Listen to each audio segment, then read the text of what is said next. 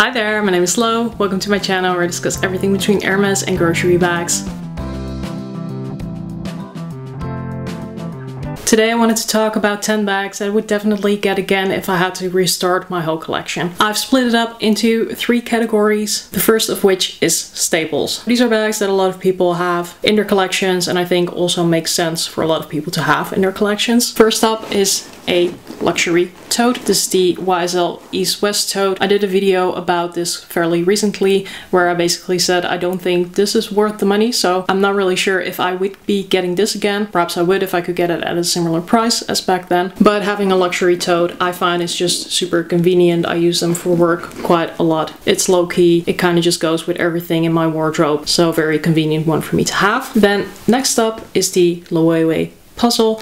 This one is in the small size and this is also definitely the size that I would get again. It's just a very convenient bag. It's durable, it has versatility to it because you can wear it top handle, crook of the arm, but also with a shoulder strap. The zipper makes it very secure but also quite easy to access. This is a very popular bag and I totally get why I would definitely want to get one again. Then a bag that's been having massive popularity lately, it is the Marc Jacobs the tote bag. I have them in the sizes mini, small or medium I think it's called nowadays, and large, but the mini is definitely my favorite. Kind of similar to the Loewe puzzle. It has versatility to it, also again zipper, secure but easily accessible. Wear it as a top handle, crook of the arm or shoulder bag, crossbody bag because it does come with a longer strap as well. This baby packs a punch. It has a very reasonable price point and because of the pebbled leather you also don't have to worry all that much about getting it out in the rain. Speaking about getting it out in the rain, the Longchamp Le Pliage bag has definitely been my ride or die for rainy winters here in the Netherlands. I'm not going to unpack it here, but this is in the size large. I have 3 of these now, 2 in the large, 1 in the small. All of them fit my laptop. This just wears so comfortably over the shoulder. It packs a lot.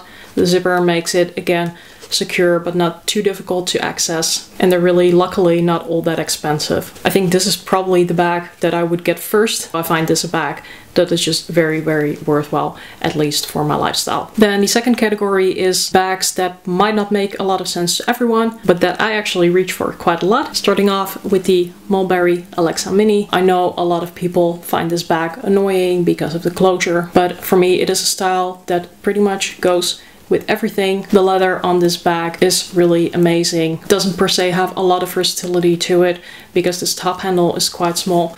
It's beautiful, by the way, but at least you can easily grab this bag and just go, and I think it's just a gorgeous piece to have in your collection. Then the Givenchy Pandora, I will always bring it up. I will never talk about it very long because I've done a review video about this. Again, I just love the versatility of this bag because it does come with a longer top handle that you can wear over the shoulder as well, but also with a crossbody strap. Secure because of the zippers, yet easily accessible. The zippers also give it some organization because you have a bigger main compartment and a smaller front compartment over here. It is Givenchy, so it is a luxury bag, but this is one I really don't have to worry about at all if I take it out. It's a very low-key, if you know bag, and because of the durability of the pape leather, I'm also not really scared of taking it out in the rain or getting it scratched up. Then next up is the Maggie Wandler bag. I know I've been raving quite a bit about this bag recently. Initially when I got it, I wasn't really sure how it was going to work out for me, but since I figured out this worked very well as a crossbody bag, I've just been in love with it. Very low-key, elegant style of bag. Fits really quite a lot. Again, very secure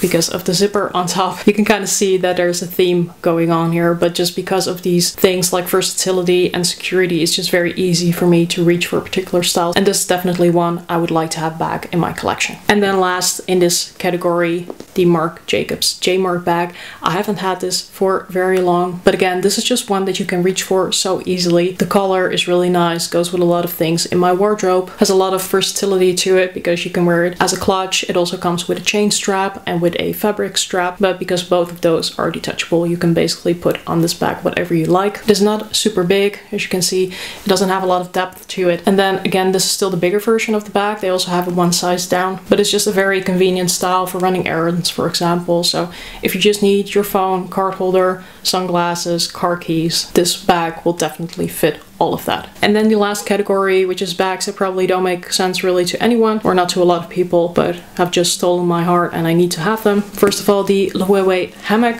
Turn it around because here you can see the branding on the front. I really love how this bag looks, but I've done a video about it where I've already told you that it's quite inconvenient to use this bag just by how open that it is. So I will usually carry this as a top handle, makes it a bit more secure, but wearing a top handle is not something that I can do or want to do every day. So that's also why this bag is not really one that I would reach for all the time, but I really do like it so much that I think I can definitely be tricked into getting it again if I had to start all over. And then finally, the J.W. Anderson Pierce bag. This is in the biggest size, the medium I think it's called, whereas the Loewe Hammock, you could say, is still kind of a classic. This one has definitely proven not to be. It was very popular a couple of years ago, or at least it sort of had its 2 hot minutes. Now you don't see it anymore anywhere, and it's also gone out of production, but it does mean that you can get it at an amazing price. This is not a super impractical bag, but a couple of things that are impractical about it is that it's kind of an harmonica style bag, so depending on how full it is, it might stand up, it might not. The opening of the bag doesn't have like a clasp or a magnet to it, so if you hold the bag upside down, it will definitely open up. So if it falls off a table, all your stuff will probably be on the ground. And it also only comes with a very short shoulder strap, which luckily you can take off, but it is one that I do always exchange because the strap that comes with it is just too short for me. This is one of the first bags that I fell in love with in the luxury bag realm, which is why it will always have a place in my heart and most likely also always a place in my collection. So that's it for today. Hope you found it useful and or enjoyable. If you have any questions about these bags, drop them down below for me in the comments and I'll get back to you. Remember, for now, there's a styling, a situation, and a taste for everything. So don't judge, wear whatever the bag you like. Until next time, or as we would say, nudge. Doei!